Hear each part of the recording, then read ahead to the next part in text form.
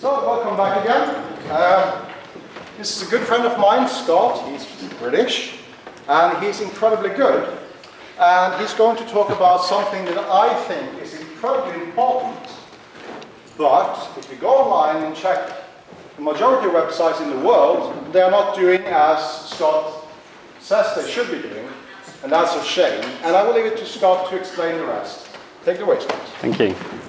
So, my name is Scott Helme. I'm an information security consultant. I work at a company called Pentest Limited. We're headquartered in the north of England. I have a huge personal focus on web security, and the three technologies that I will be talking about today are HTTP response headers known as HSTS, HPKP, and CSP.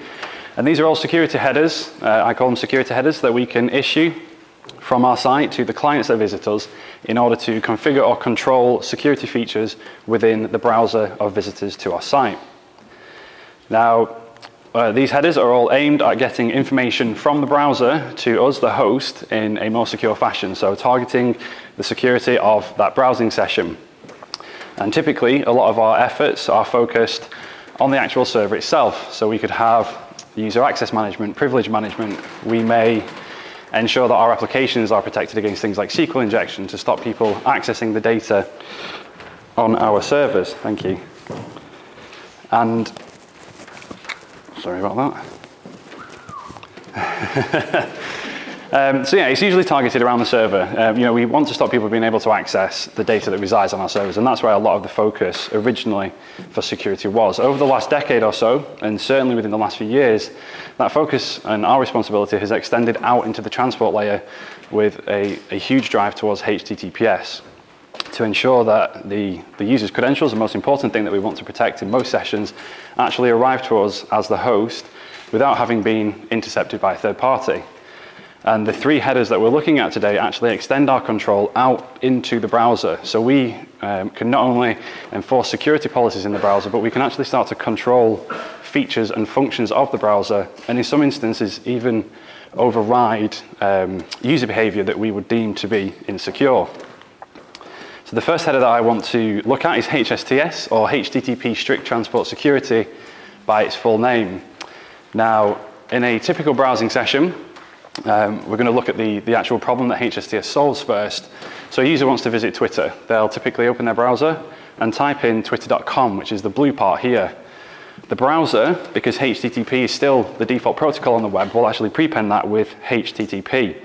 So the user will actually send their first request over an insecure protocol. Now, because Twitter enforce security on their site, they respond back with a 301 redirect that says, come back to us over HTTPS for the same request.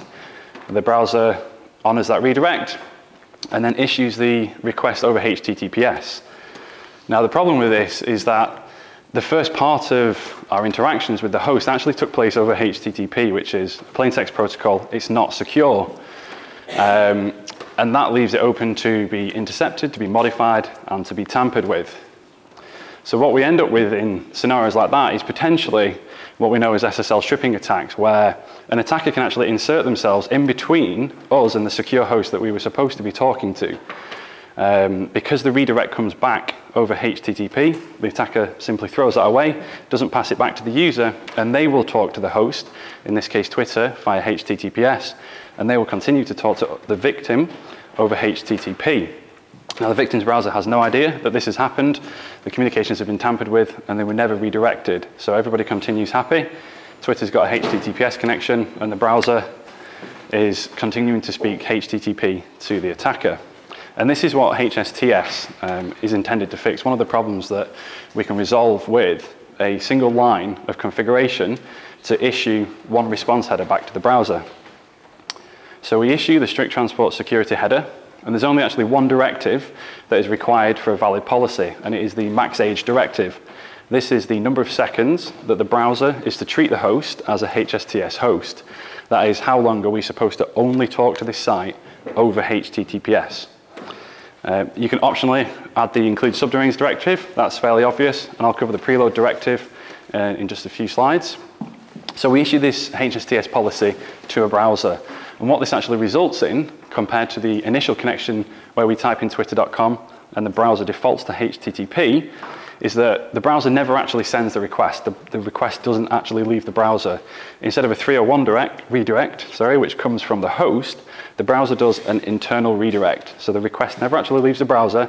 It does a 307 internal redirect, and the request then actually goes out over the wire on HTTPS. So we never spoke HTTP to anything on the internet. So what we can then actually do is move to enforced HTTPS communications and actually override any actions that the user may take to try and use HTTP. Even if the user types in HTTP or has a bookmark that is HTTP, clicks on a link that is HTTP, the browser will override that and it will enforce HTTPS communications with that particular host. I mentioned the preload directive. One of the problems with HSTS is that our first connection to the site, we don't actually know that they are a HSTS host. We've actually got to make the connection to get that policy back to remember them as a HSTS host. And preloading resolves that. There's a site run by Google, and you can actually submit your site to be in what they call the preload list. And this is a list of sites that is actually built into the browser. So you can have your domain name actually baked into the browser, so it will never speak HTTP or any insecure protocol to your site. If you include yourself in the Chromium list, all of the other major browser vendors have now adopted this, and you can go to the list, search for sites that are in there. So any of these browsers will never speak HTTP to any domain in the preload list, which includes twitter.com. So you can never actually, even if the user types HTTP, the main thing here is that we can override the insecure behavior. We can enforce the security of the browsing session. The second header, HPKP, slightly more complicated, or HTTP public keypinning by its full name. If we want to use HTTPS on our sites, we have to go to a certificate authority and we have to get a certificate for that. So we generate a key pair on our servers. From that, we generate a certificate signing request, which we take to the authority and say, please can you give us our certificate? We do some configuration with that certificate on our servers, and if we get that right, when people visit our site, we should get green padlocks and nice indicators in the browser. One of the good things about current public key infrastructure is there are a great deal of certificate authorities that you can go to get your certificate, which introduces some nice some nice competition. You may choose to use a provider that you already use for other services. There may be geographical constraints, but there is a large number of authorities out there that can issue certificates. But one of the problems is that any authority can issue a certificate for any domain. There's no limitations on, say, Australian authorities only issuing to Australian sites. If you are a certificate authority, you can issue a certificate for any domain. And this introduces the problem that if a certificate is issued for your domain that you don't know about, and we've seen some fairly prevalent examples of this. DigiNotar was a Dutch certificate authority, I believe. They were compromised in the early 2000s. They issued a certificate for gmail.com that the Iranian government used to intercept traffic at their borders. And then from that, they can lift user credentials and everything is game over. Startcom, another certificate authority, was compromised by a security researcher who issued themselves a certificate for paypal.com. And with these certificates, you can impersonate these sites and get all of the green markers in the browser. There is no difference. The attacker will generate a key pair. They generate a certificate signing request. They send it to the certificate authority who gives them their certificate. They do some configuration on their server, and if they get that right, they get green HTTPS, except they are now me. And HPKP is what allows us to solve this problem, to stop other people being able to use rogue or misissued certificates to impersonate us and our sites. A valid HPKP policy is a little bit bigger than the HSTS policy, but we issue the public keypins header. It's got the familiar max age directive, which is the number of seconds that the browser should cache and store and apply this policy for. And then we have the pin SHA-256 attribute. And this is just the hash of our public key, or the SPKI of our public key. So we're saying these are our keys, and these are the keys that you should expect us to use going forwards. So in the scenario where an attacker tries to generate or obtain a rogue certificate from an authority, they have to generate their own keys to have signed by the certificate authority. And in that situation, the browser can look at that certificate, and even if the certificate is valid, it will be for the correct host name. it will be within its validity period, and it is issued by a trusted authority. And those are the only metrics without HPKP that the browser has to make the decision on whether or not it should trust this certificate. HPKP introduces an additional metric that the browser can check, and it's whether or not this particular site has said it will use this public key. The include subdomains directive, again, similar to the HSTS policy, is whether or not to apply this to subdomains on the site, or whether it's just for the particular domain that issued it. And the report URI directive is in there. I'm actually going to cover that when I talk about one of the other headers, so I'm going to skip over that for now and come back to it in a little bit more detail in the CSP section. Now, there's a few people with laptops and devices, and I actually want to quickly demonstrate what a HPKP violation should look like. So if you have a browser on any device now, if you open it and go to my address, terrible plug, go to scotthelme.co.uk. I issue on that domain a HPKP policy. So when you first visit that page, you go to scotthelme.co.uk, your browser will receive and cache that policy. I then have, after you've visited that page, a subdomain on my site that is hpkp.scotthelme.co.uk. So once you've received and cached my policy, if you visit that subdomain, you will know whether or not you have a HPKP compliant browser, because what you should get is this. If your browser actually allows you to visit this site, I've set up the demonstration here with a rogue certificate. This is a certificate not included in my policy. So as far as your browser is aware, this should be flagged as a rogue certificate, and you should not be allowed to visit this subdomain. If your device allows you to visit this, the particular browser that you're using is not HPKP compliant. And the next header that I want to talk about is my favorite of the three headers, is CSP, or Content Security Policy. Now, CSP is often described as just a whitelisting mechanism for sources of content on your pages. This doesn't do CSP the full justice of what it is possible to do with it, and I'm actually only going to cover a subset of the directives that you can issue with a CSP policy. This is approximately half of the directives that you can issue in a CSP, and each of these directives allows you to define a whitelist of the host that you can load these particular types of content from. So what that basically translates into is you can control the values that are allowed inside certain sources of content on your pages. So for example, with the connect source, you can control where your site is allowed to do things like AJAX from. With the image source directive, you can specify the allowed sources in image tags on your pages. And this is quite interesting, and the useful, the real useful ones here are things like form action. Where do you want your site to be allowed to post those user credentials from? If something happens in the browser, maybe a malicious browser extension will change the form actions, so it's going to post users' credentials elsewhere, and then they can still be redirected and logged in, but somebody could harvest the credentials along the way. Things like iframe source. What if somebody embeds a malicious iframe in our site that looks like a login page, but isn't actually our login page? We can prevent that from happening by restricting the locations that you can actually load iframes from. And another really crucial one of content security policy is the script source. Content security policy by default blocks inline script. So you can't have script tags in your DOM that just have the raw JavaScript inside them, because we have no way of being sure of the source of that, so it's blocked by default. What you then have to do is externalize your JavaScript and just reference it from your own domain as a JavaScript file. What this means is you can also limit third-party domains that your scripts are loaded from. And this is an incredibly effective defense against cross-site scripting attacks. We aren't allowed to execute inline, and we can control the sources of third-party script in our pages. I saw an example recently of a site. This is a slightly cut down version of the code, but they had a review section at the bottom of their page where they could cycle through all of their wonderful 5-star reviews that they had. And at the top of the page was the login button that would slide down the login form, and the user would type in their credentials on this page. Somebody who had left a review on the site had included a script tag. I've slightly changed the domain. Hopefully evil.com was a bit too obvious, and ultimately the file was just a JavaScript keylogger. And they'd actually managed to load this into any page where these reviews were displayed. So every time a user went to the site, they clicked the login dropdown, and every time they pressed the key, the JavaScript file would be sending each keystroke away And effectively, the attacker was just logging usernames and passwords for anybody that logged into the site. And this is one of the things that we could prevent quite easily with content security policy.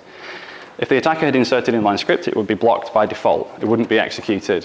And hopefully, evil.com wouldn't have been in your whitelist of sources that you can load JavaScript from. So a simple CSP policy, a valid CSP policy, I've created a little example here. They can be as restrictive or as relaxed as you like. You can start with a very basic CSP and start to increase its effectiveness. So here I've gone for default source and used the wildcard. I typically advise people to use wildcards as their default in CSP because each directive that you specify overrides the default. A lot of the directives fall back to it, but if you specify the directive, it overrides it. It doesn't inherit from it. And this is kind of a safety mechanism because a couple of browsers aren't quite fully CSP compliant and do some strange things. So I suppose it's your typical fail open or fail close scenario. And with CSP at the minute, it's better to fail open. So I've defined here a script source. I've used the CSP keyword self, which is basically just the domain that served the policy. So we say, we're happy loading scripts from our own domain. And I've included the CDN that I use for all of my scripts. And you can go on through the rest of the directives. Form action, self. We only ever want to post any form data back to me. We don't want the ability for anybody to change that to be an external source.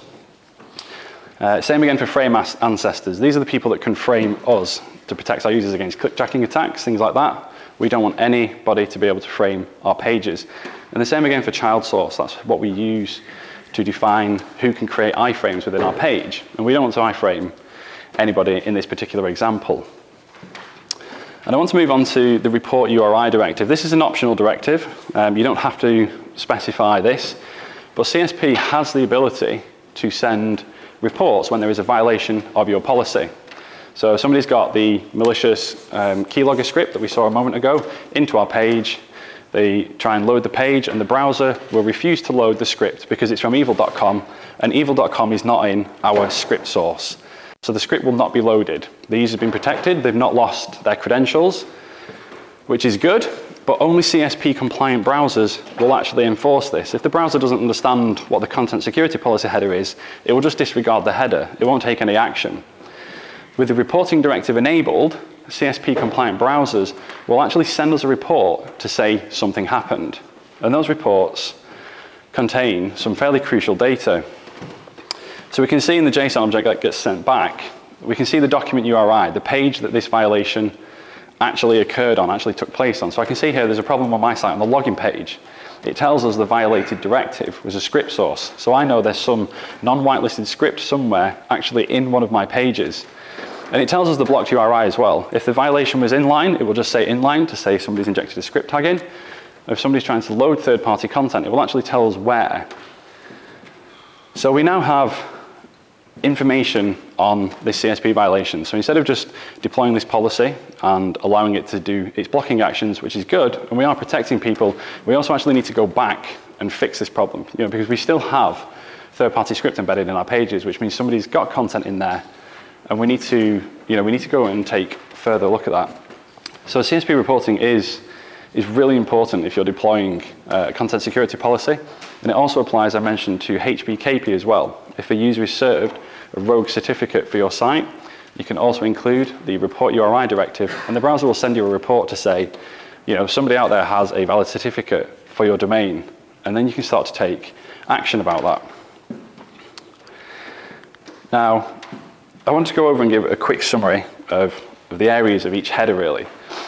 And so we've got HSTS. HSTS allows us to enforce the use of each of these, of HTTPS across any site that issues it. So you can say to a browser, under no circumstances talk HTTP. You can override user actions if they specifically try to visit your site over an insecure connection, either themselves intentionally or perhaps someone else maliciously. We can override that and tell the browser to drop that connection. One of the other things with HSTS as well is that you can't click through browser warnings. People get warnings in their browsers, pop-up messages. We saw the HPKP example earlier. Most users, when they see things like that, typically from my experience, will just click on the button at the bottom to expand the menu out and click continue anyway. HSTS disables that option. you cannot click through any security-based warning for HTTPS in the browser if you issue a HSTS policy. It prevents us against the SSL stripping attacks that I mentioned. You know, we can be sure that if somebody is browsing our site, there is no middleman. There is no one sat on that connection. And of course, sites should preload. If you are redirecting all traffic to HTTPS with a 301 redirect, and then you take the next step to issue a HSTS policy, you should really be preloading that as well. It's easy to submit to the preload list. You include the preload token and just submit your domain into the website that I linked. It will then be built into the Chromium source and picked up by every other major browser vendor out there. HPKP. Google actually recommend that HPKP is only adopted by more mature organizations. There is a slight risk in HPKP in that if you are pinning a particular set of public keys, and you say, I'm only going to use this key, and the second key you pin is your backup, so you can shift to the backup either at certificate renewal or in the event of a compromise. If you lose those key pairs, or those key pairs become compromised, you have no backup to roll to, and the browser does not know that the new certificate that you're using, as legitimate as it is, was not in the policy. So there is some organizational maturity required to issue and deploy a HPKP policy, but to get around that, and you can see the example because GitHub do this, you don't actually have to pin your own public keys. You can pin the public keys of a certificate authority. So instead of the 100 or 200 or so certificate authorities out there that can issue certificates for your domain, GitHub actually pin DigiCert and VeriSign. So if you're concerned about certificate authorities of other nations that may be under the control of their governments or influenced by foreign governments, you can actually restrict it to just the certificate authorities of your choosing that can issue certificates for your domain. And this HPKP completely mitigates the issuance and the use of rogue certificates. So if somebody does obtain a certificate for your domain, going back to the DigiNotar example, everybody's browsers would have rejected the Gmail certificate, and all of the several 100,000 Iranian users that were compromised would have been protected with the use of HPKP. And then CSP, as I say, this CSP is defined as and explained as a content whitelisting mechanism. But there are a considerable number of directives, more than what I showed, and there's a lot more features of CSP than I would even have time to cover in a presentation like this. CSP is an incredibly powerful mechanism. It can be as restrictive or as lax as you like. You can deploy it in report-only mode, so it doesn't actually enforce anything, and you can just use it to monitor your sites in production. It's a complete defense against cross-site scripting, deployed properly. As a defense in depth measure with other things like output encoding, you can almost completely neutralize the possibility of cross-site scripting. And reporting is essential. You know, if you're going to deploy HPKP and CSP, you should be reporting. These headers both have a report-only mode that you can set. So you can deploy them into production and say, send me the reports where things would have gone wrong. Don't enforce it, don't actually take action. Just monitor it and tell me where things would have gone bad. So you can deploy these policies and kind of iron out the kinks in report-only mode before you actually enforce them and risk tanking your site by getting things wrong. So I've zipped through that a little bit quicker than I was hoping for, and I was wondering if there are any questions.